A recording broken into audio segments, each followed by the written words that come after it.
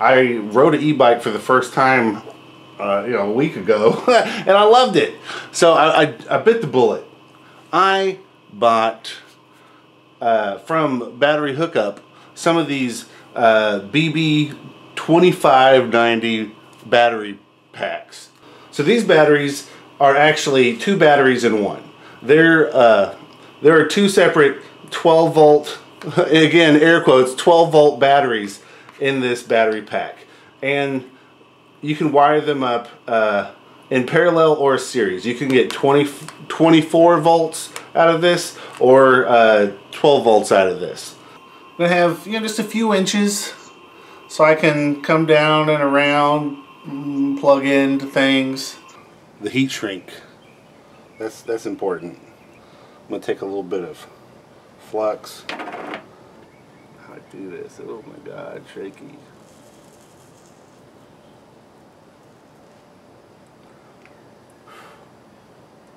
So a fair amount went in there. I could pick the battery up with that if I needed to. So I think that's how it's going to happen. You see the shape that I did? I squared it off a lot for it to fit down in there, but it sits nice and I'm happy with it. Did that to both sides. Alright, so I modified this washer just slightly. I put it in the vise and hammered it down. It might actually make contact with something, but it's not going to do a whole lot to keep this thing from banging around. This bike is like a 95 Trek or something, so it's been out in the wild for quite a while. So got that in there, and then I have these torsion bar things. All right, to build my box, my battery box, I'm using this corner clamp. I think this is for like framing, picture frames, right? But this is some old school Stanley tool, probably something that like someone's grandpa had before I got my hands on it. And it's a lot of metal there, so it dissipates heat pretty well. And I haven't welded things together yet, so this helps me get things nice and square. Okay, the other thing this does is sometimes after you heat it up welding, it'll cool and change shape, and this will suck some of the heat out and hold it in shape a little bit better. But a little box.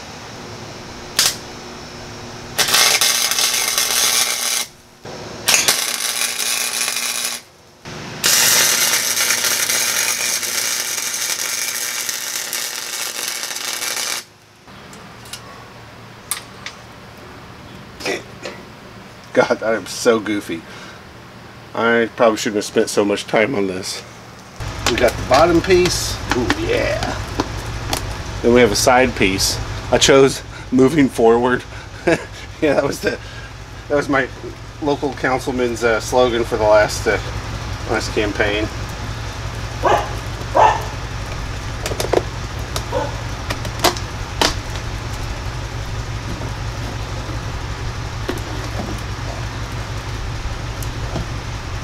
See how tight it is.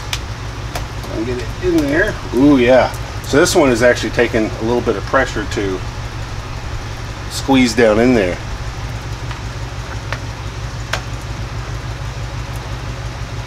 That guy there, going to that guy there.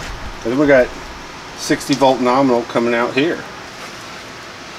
I don't think anything has changed shape or size since I assembled it.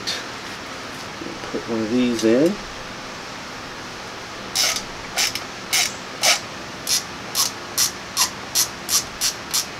And then I'll stuff the wires.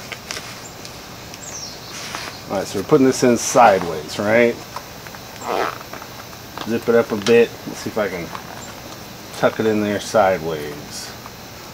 There's no fuse in it yet, so it's not going to do anything after plugging this in. Okay, here we go. First time putting the fuse in. What's going to happen? Didn't blow it. Okay, so that was quite the spark. Oh, now I see why people will use resistors and stuff. Okay. Now how do you turn this thing on? Hold the mode for 3 seconds. Oh, there we go. So it is on. Wow. Let's just see if it makes any noise. Oh my God, it worked. Okay, it's doing things. I'm trying to figure out how to record this thing, so I've attached a camera here. That's going to be a wobbly, horrific image, but I guess we can try. Let's see. It's recording. Let's hold the M button down. We've turned it on.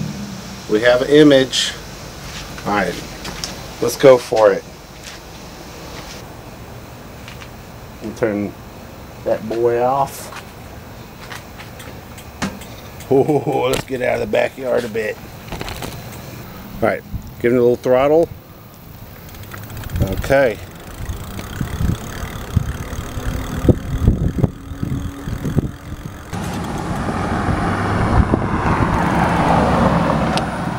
See if we can open it up a bit.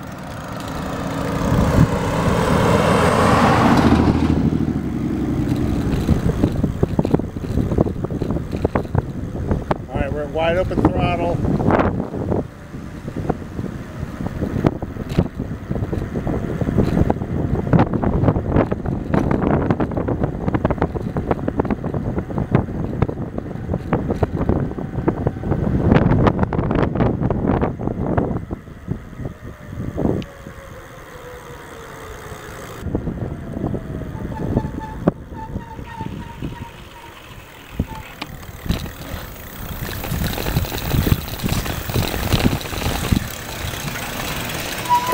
Oh, my handlebars are loose. Alright, DIY problems. Okay. Wow. Okay. Dude, it does stuff. That's a great start. Go ahead and turn it off.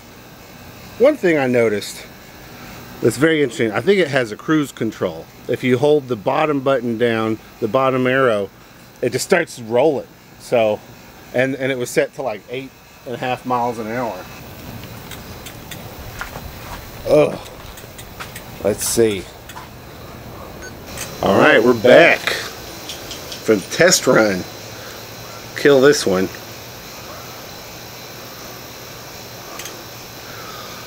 Wow. So I'm going to turn it off. It works, dudes. I think it went up to 28 miles an hour with me. I'm 315 pounds. 315 pounds. Did you catch that? That's pretty big.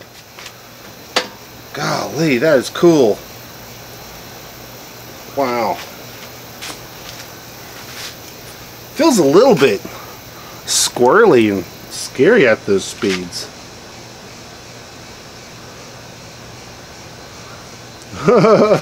Okay, the brakes.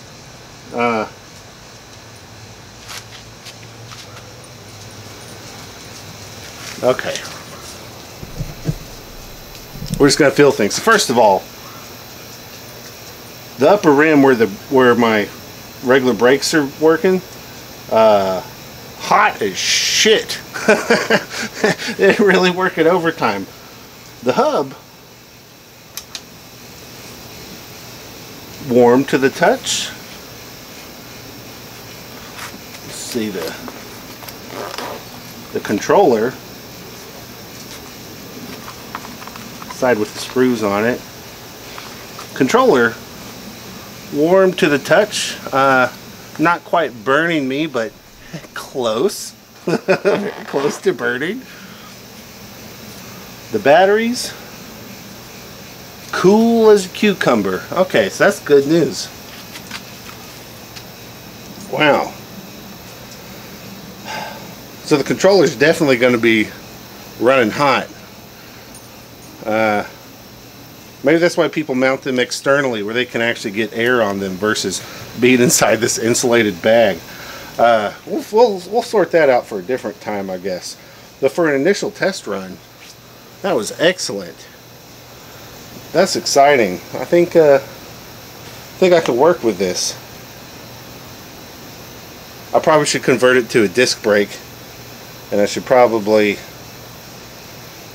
help that controller get some air. Build a little bracket for it to mount to. Oh goodness, cool.